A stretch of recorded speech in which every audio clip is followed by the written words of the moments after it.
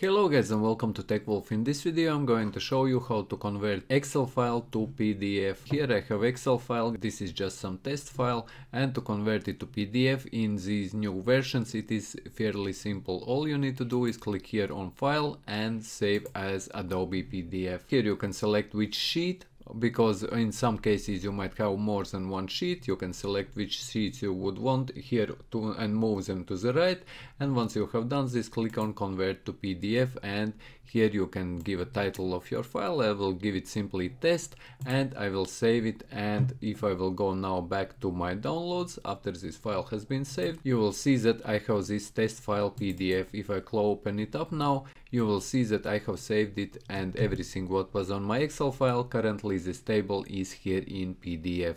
So yes guys, this is how you convert Excel to PDF, and if you found this video useful, leave a like, share this video, subscribe to my channel if you are new, and see you in the next one.